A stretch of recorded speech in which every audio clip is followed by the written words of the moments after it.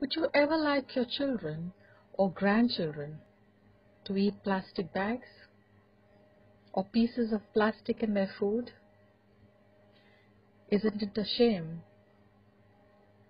By 2050, there'll be more plastic bags in the ocean than fish. So stop using plastic bags. Appeal to your government, your local municipality, to ban plastic bags.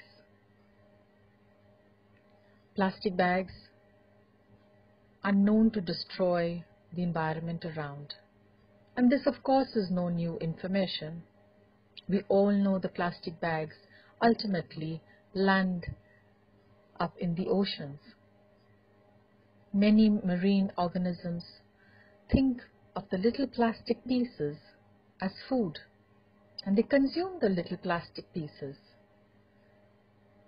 These chemicals make their way through the ocean's food web, not only in the intestines and the tracts of these marine life, but also on your plate, into humans who eat fish and other marine organisms.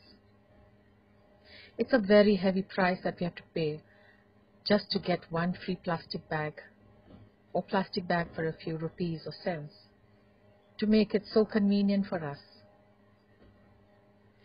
So use recycled bags, use cloth bags, use jute bags, use all sorts of biodegradable bags.